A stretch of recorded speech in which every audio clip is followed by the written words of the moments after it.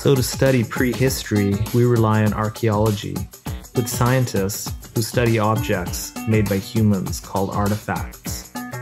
We also rely on anthropology, with scientists who also study artifacts, but who are more interested in the cultural aspects of societies. So if humans are willing to accept radiocarbon dating, the existence of dinosaurs, or even the simplistic Big Bang theory, we can rewind with faith and speculate a few million years ago.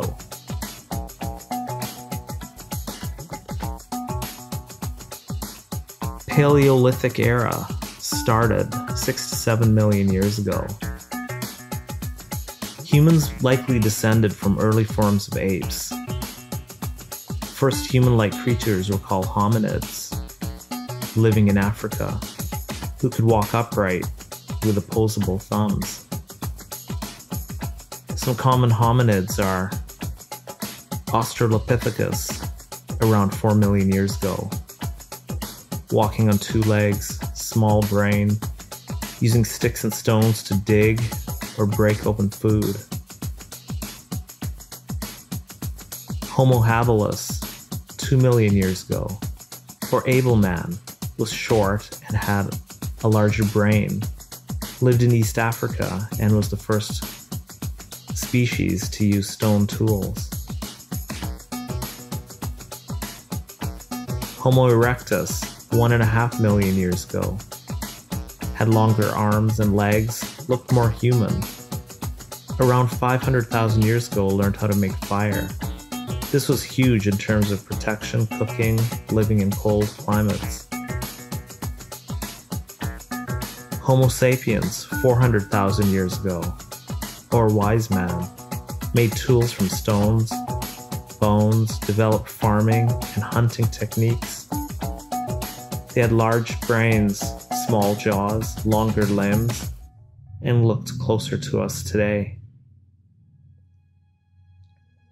There were 2 kinds of Homo sapiens, eventually becoming modern humans. Neanderthals lived around Europe, made clothes from animal skins, and buried their dead.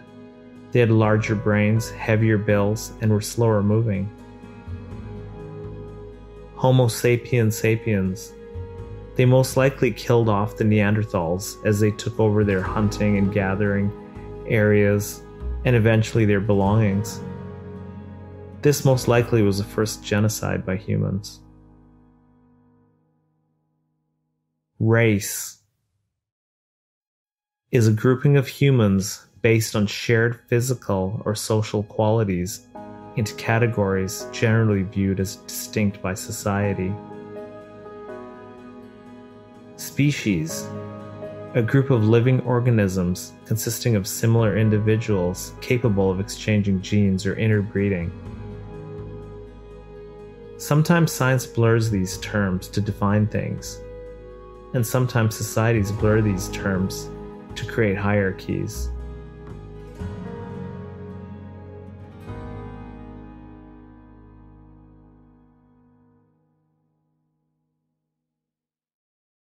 The Great Migration from Africa began when the Ice Age pushed humans towards warmer regions and connected the continents through land bridges as sea levels lowered.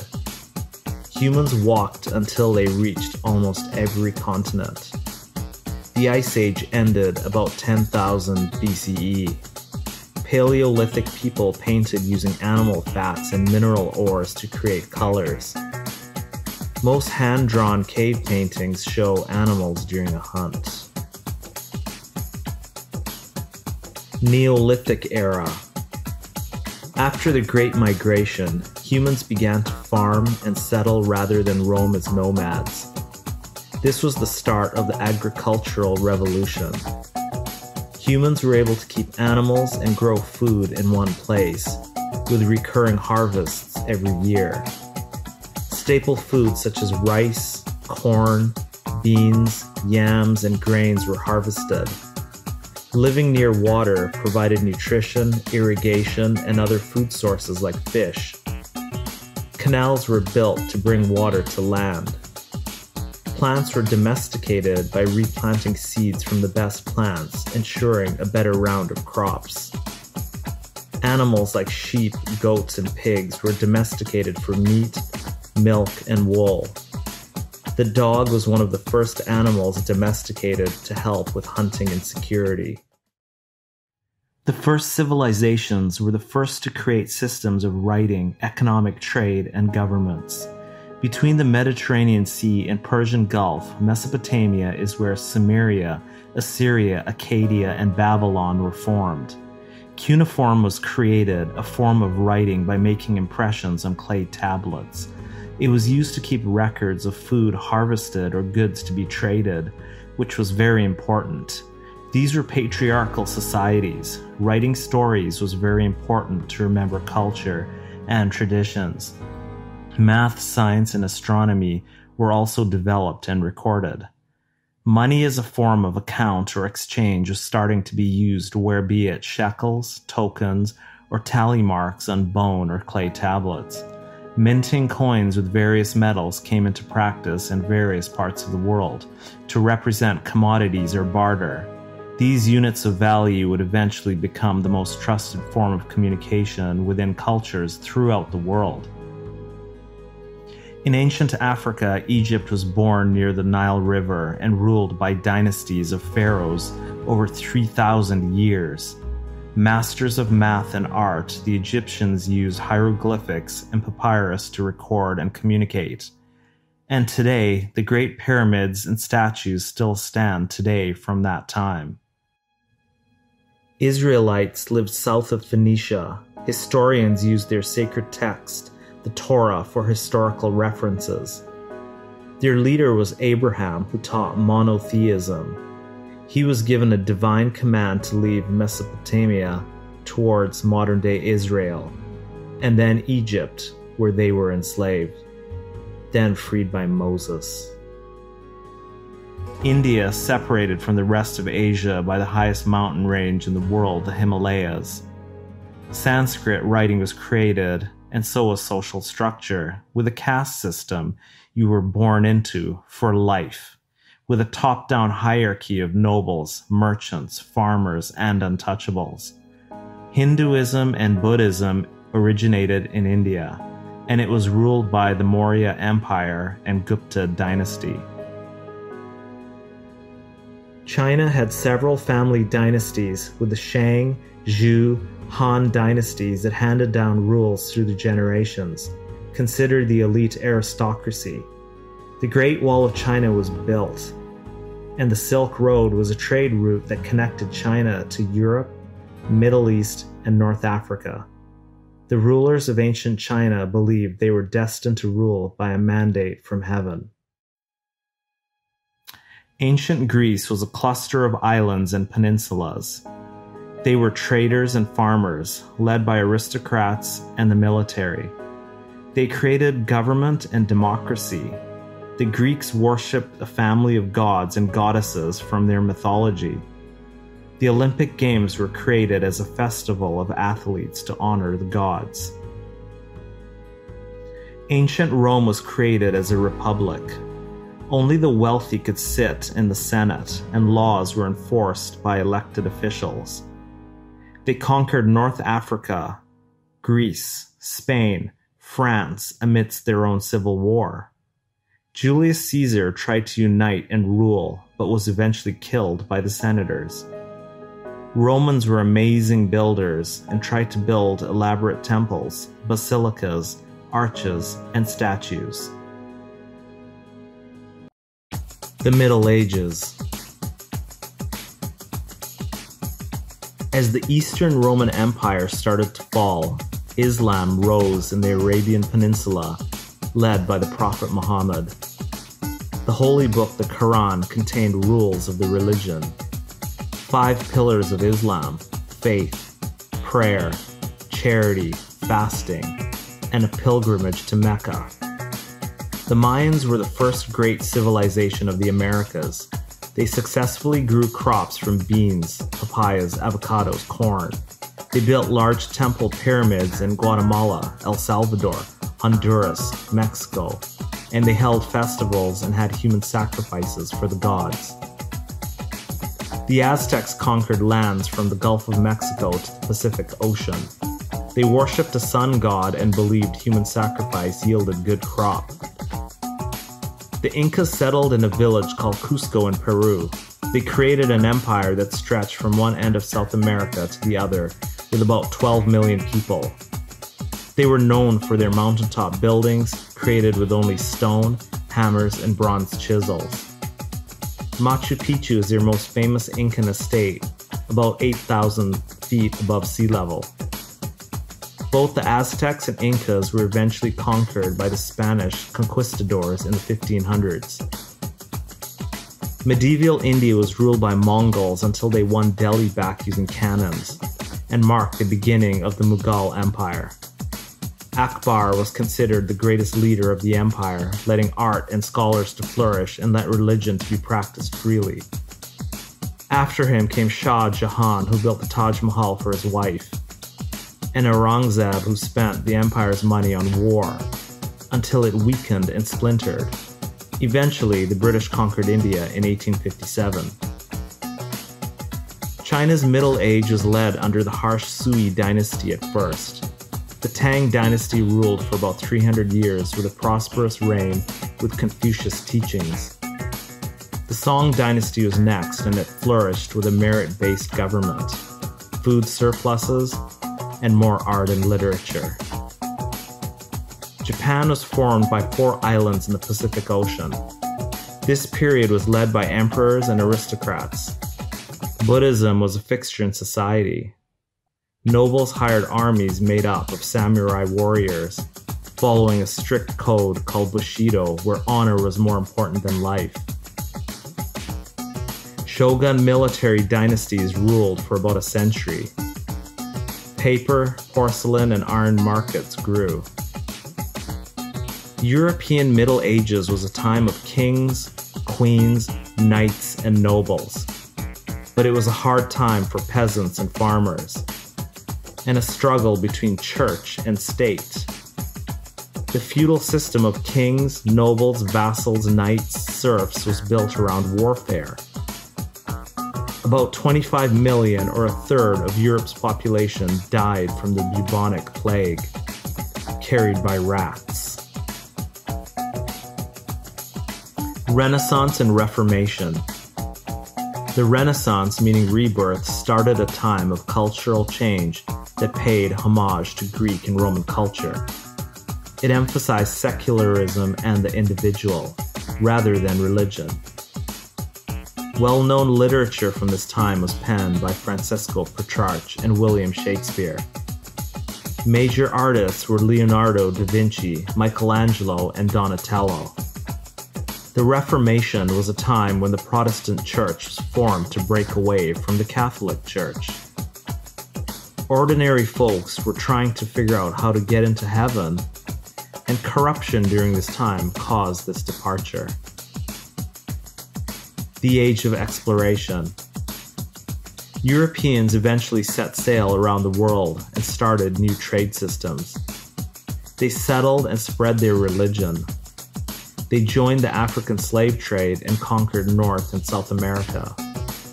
Rulers across Europe sought fame, power, and glory, and they achieved it. Revolution and Enlightenment. Revolutions meant new governments, economics, and society. New concepts in science and thoughts were developed over 300 years. The Earth was no longer considered the center of the universe, but this was controversial and contradicted the Church, who sent Galileo to jail for this thought, along with other scientists. Isaac Newton presented a set of universal laws that explained motion and gravity. William Harvey discovered and shared that the human heart pumps blood throughout the body. Monarchies rose as a form of government across Europe. From England to Spain to France to Austria and Russia, they sometimes improved their nation's conditions, while some took advantage of their people and caused revolts. In France, a revolution in the late 1700s was brewing, as they wanted to replace their monarchy with a democracy.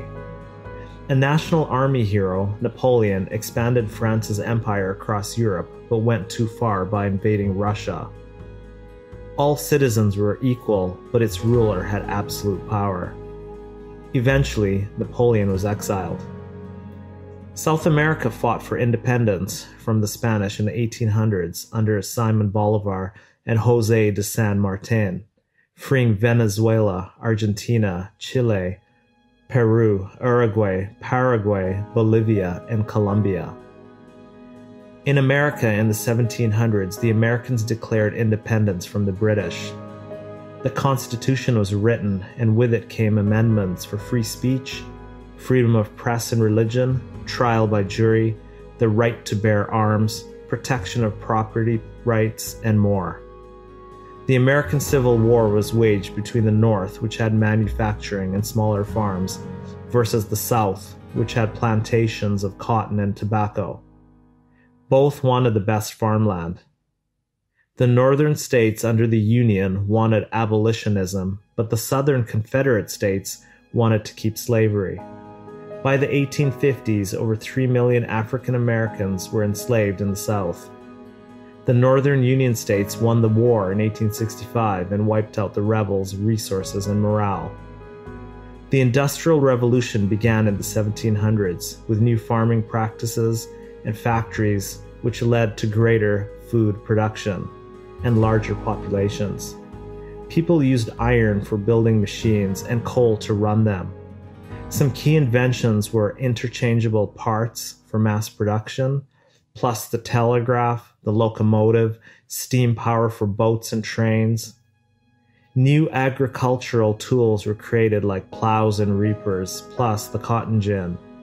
The second stage of the Industrial Revolution from the 1800s to World War I was when steel became mass-produced.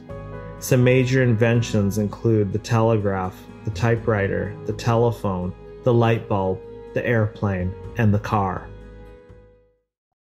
Imperialism. The era of imperialism was a time of great competition among nations around the world and caused a great amount of damage. European countries competed to claim lands for resources, to dominate markets, and to sell their own goods. Many countries fell under imperial rule in the 19th and 20th centuries and changed many cultures. The British set up a monopoly trade in India and eventually in China as well. European nations met and agreed to partition African countries to help organize their settlements and work conditions.